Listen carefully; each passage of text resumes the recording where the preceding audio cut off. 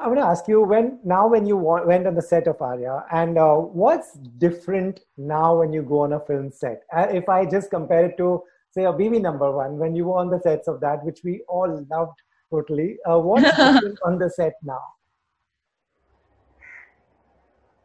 Experience.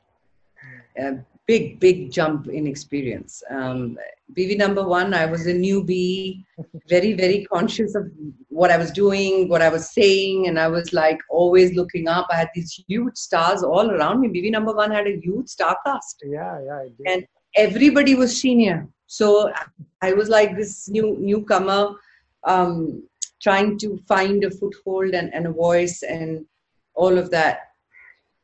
It's very different now. I feel a lot more confident in my space. I feel kind of like a veteran myself. I'm the senior one now. Yeah. And I have this platform where I get to see what I felt during BV number one. Yeah. Now in the new generation of actors. Right. Having said which, man, they are a different level of confidence compared to us in the 90s. Like these guys come on a set like they rule it, like they know their art, they're ready to roar.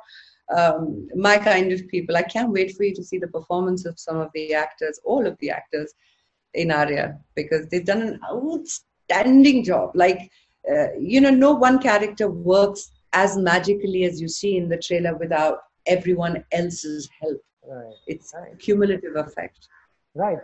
Everybody says that, these guys are prepared and they have so much information, they have it easy. They as well have a lot of competition and pressures, right? Do you agree? Do you think so? Yeah, but those are self-induced, I think. I also feel that if you start to follow a format, right, an invisible format, right. So you get a publicist and you get a PR person and you get the team together and they dictate, this is how you do it. Because this is how top 5 made it.